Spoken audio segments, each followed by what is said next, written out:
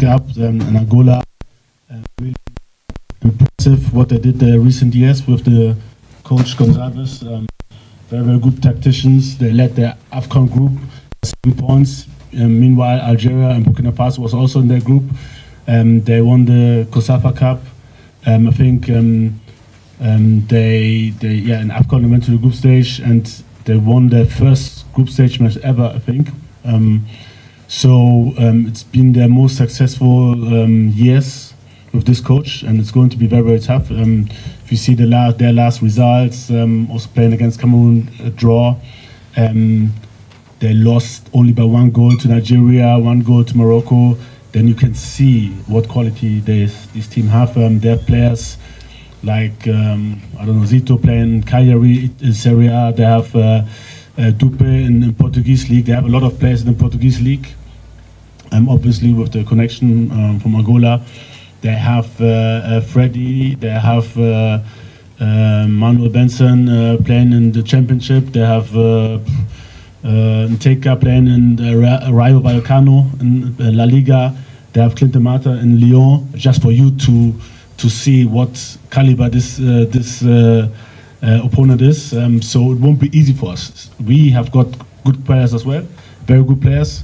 So I'm convinced that we can beat them, but it won't be easy. And also we had some injuries. But I think the squad is ready. We have a lot of players who can match up. And surely on this way, I wish all the players which are injured, Kamaldeen, Gideon Mensah, Alexander Jiku, and the rest. So we have more which are injured. I wish them their speed recovery, and then we see how the season goes when they could come back. I think so. It has both sides, like a lot of things. So the good side is normally we would see each other more often, and that's good. But on the other hand, I think in general for all the players, it's getting a little bit too much. We have a lot of competition. The FIFA has now announced a FIFA Club World Championship also. So it's a lot for the players and a lot of games, and we have to really watch out in terms of injuries. So we'll see. I hope that everybody will stay healthy, because it's not easy to play in your club and also come to Ghana again and play in your club again. And let's say the worst examples maybe are if you're coming from America, from the US, come to Ghana, you have to go back and then play games. It's really hard. I know this. I was a player myself, and it's not easy. So we have to watch out of our players' health. But yeah, on the other side, for us it's good to see them, but I hope that it won't be too much for them. Yeah, I hope so. You come very late with Elisha, some minor problems, but I hope they will be okay. Especially Elisha, some muscle problems, so we told them to access their doctors where they are first. So, but I think it will be okay. I hope so. We'll see, and then after training, we will. The doctor will talk to them and see how they feel, and we will check them. So there's a little bit of a question mark, to be honest, but hope it will be okay, especially on Elisha. All right, coach. Your name is Mutilati, in your second coming up, I watched closely all your 4 games. My few observations are that one, the long balls. We are very weak to long balls that are floated into our zone. We do concede. I want to find out if it's down to physique or it's two. Because of time, let's deal with that. There's an opportunity. I'll give you the chance for one question. Yes.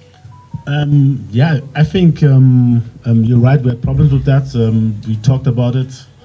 For me, it's not easy to work particular on that, because we just had 3 days of training, so it's not that easy, and they also came from games, so we can't be. We can just address it. Surely, after the game, I give especially the defenders this thing with them on their way back home to work on that. It's more a positional thing, so it's more about recognizing when the ball is open, not to be too close to your opponent, to step back to cover the space, have like 4 or 5 meters distance from your striker, because when the ball comes short, you can step up to press him and prevent him from turning. And when the ball comes long, you're already ahead. And your body position is also important, because if you're sideways, you can run to both sides very, very fast. If you're standing like this and you're flat-footed, you have to turn first. So it's more about technical things in general, individual tactics, which we have to improve, and we addressed it, and I'm convinced that this won't happen again. Coach, my name is Mutala. I work with Max TV and Star Times. My question has to do with Inaki Williams. I mean, when he was coming into the Black Stars, a lot was expected of him. Ever since he came, he's not really hit the ground running as compared to what he did at Bilbao. Does he require time after almost 2 years? Does he still require time to build a synergy with the rest of the squad? And what is really the problem? Is it that his doctrine is different from what we know here? Because there seems to be a disconnection between him and the rest of the squad sometimes. Yeah, I think there are more things coming together. Surely one of the things is the players playing with him, because he shows what he can in Spain. So we also, it's not only like he has to adapt to, let's say, the other players, but they have to adapt also to him. And we know what his strengths are: to run deep, to threaten the last line, the defenders, to go beyond that. And we have to use his quality more. And yeah, for me, it's always both ways. Surely he can also make his game more flexible, but also I think we also have to put focus on how to put him in his best spot. And it's running behind the defensive line. It's about recognizing situations when we in the midfield have the ball open, or the defenders, and to know where he's running. And yeah, I can't really say how it was the last 2 years, because I was not there. So it's difficult for me to say why. This is the first time he's now there, and surely this is a topic we will have to work on and have to address. My name is Raphael from Sorry. I wish you luck and tomorrow. Now, when we spoke to Untold, he disclosed that in their last visit to the Bavaria Sports Stadium, they witnessed the atmosphere, which is the Ghanaian atmosphere. What are you expecting from the fans while they came back? The reason why I'm asking this question is that their previous visit, which is their last visit, they were able to hold the team till the last minute. So had it not been the factor of the supporters, we couldn't have found our way through. What are you telling the supporters as they turn up in tomorrow? Yeah, to be honest, I'm not concerned. Kumasi fans, in my time, never let us down. The last game we were 2-1 behind against Central African Republic, and they supported us all the way. So I don't worry. They're always supportive. They help us, and really, really, we will need them tomorrow. They could suggest for me, keep it up, what they're doing, and it's very, very helpful. They're like our 12th player, and we love to play in Kumasi. Sahara football. Coach, you spoke about how congested the schedule is. You've just had one full training session here with 22 players, and a hat-trick goal scorer in the last game just arrived this morning. Are you ready, considering all these things and the admission you made yourself to how congested it is and how difficult it is to get the players together? Are you ready? Yes.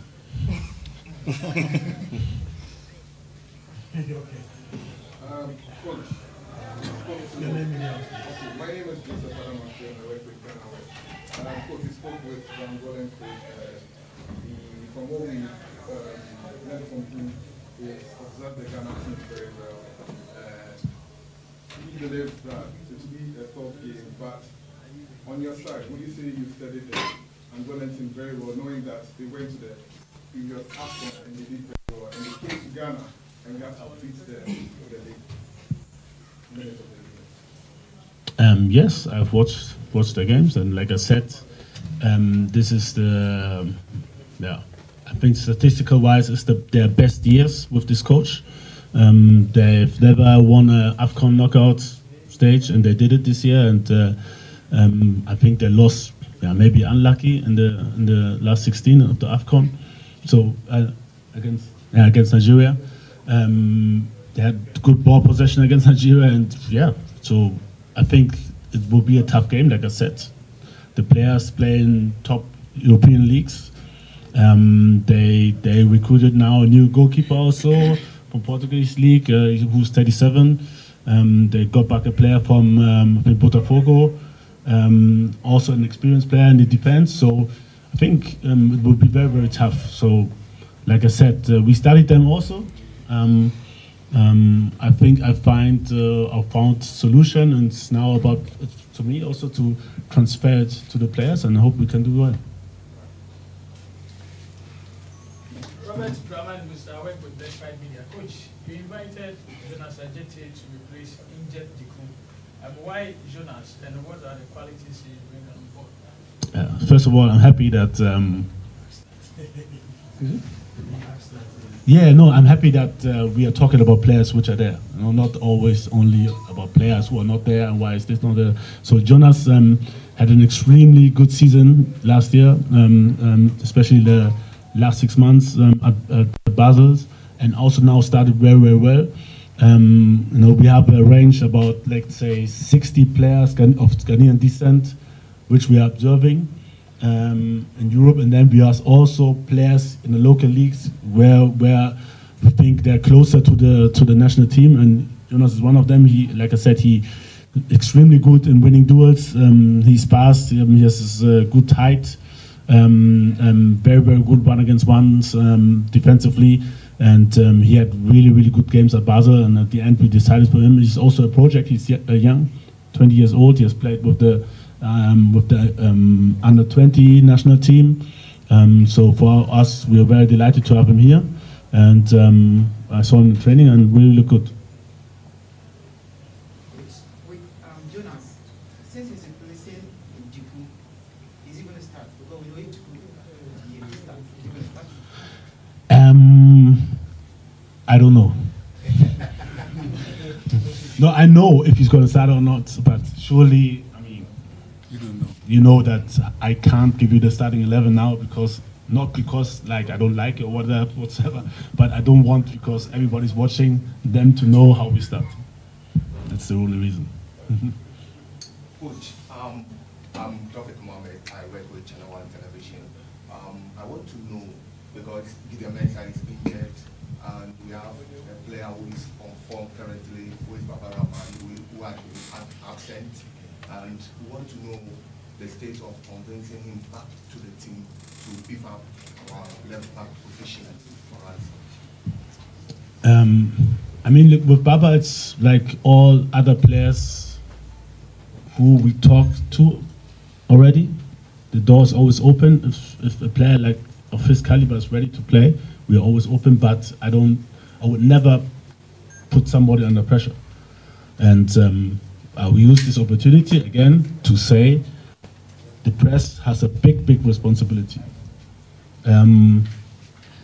Whatever you say, every player has friends, every player has family, every player has kids, they have nephews, nieces, and they read and hear what you are saying. It's very, very sad when people say very bad things about somebody personally, when people insult, it affects the family. And the worst thing is maybe you come home and your kids are coming and crying. And then you think, okay, why am I doing this? I want to help the country, but for what? Because the money is earned somewhere else, to be honest. These are the players. So I can understand every player who takes this decision. And like I said, the responsibility is on the media. Criticize me or criticize other players or whatever. I think it's okay, it's legal. But the moment you step over a certain line and insult, for me that's not okay, you know. And to be honest, I don't read too many news. I just hear sometimes from here and from there, and maybe now criticize you. I want to give you a compliment. At the moment, the questions you had today, very, very good. No, very, very good, really, really good. Not about whatever, why are you sweating or why. no, these are good questions, really, really. So far, really, really good. Tactical questions, individual tactics. So this is what we're looking up for. So you, and then I'll give you the last bite. Coach, I'm Solomon Amankwa from Media General.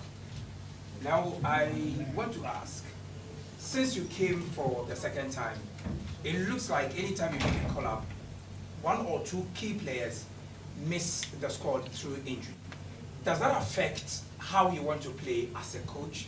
And two, Jordan's late arrival, will it affect or will it have an implication on your team selection, considering his form in recent games for the Black Stars? Okay, the second question, it won't have an affection because it was not his fault that he came late, and it's due to the schedule and planning. And then also I gave him one more day because he moved from Crystal to Leicester. Yeah, to Leicester. So it was a little bit difficult with him. And then the first question was what again? Yeah, but at the end it's the same for every team. So it was the last time when I was at the World Cup that we had some injuries. Every time, I mean, we have some injuries, but our opponent as well. So it equals at the end. Surely, if you have the full squad ready, it's the best, and it's the hardest for me because then I have to make even harder decisions. But yeah, this is football, and like I said at the beginning, and all, especially FIFA, we have to really watch the calendar that the things will not get too much. And I know it's good because a lot of tournaments, people are excited, and everybody's making money, but we have to really take care of the health of our players. Last tactical question. AMG Media. Coach, is it true or can you confirm to the media that you and your technical team are planning to make Partey the new captain of the Black Stars? I mean, we're not planning, so he was the captain the last time, and he will be the captain this time. This one I can guarantee you, and so our plans are over. Mine is not a question. I just want to make a point about, so you see a lot of press on social media. We were trying to film we know that by protocol we are allowed to film. I think it's important that we address it here. Yeah, so that our work does not look like we are begging for access. So we try to be as professional as we can be. All of us here know that first 15 minutes access. Yeah, so I want to be clear. I want to know whether coach will allow us to film. Yes. You saw what happened with the Angola game. You saw all the shouting I had to. They got the wrong information. I dealt with that. We need that to be so that when you're filming your thing, nobody's screaming at you. It gets a bit embarrassing. That was my fault. So it's clear now. Yeah. So like you said, the first 15 minutes, it's open.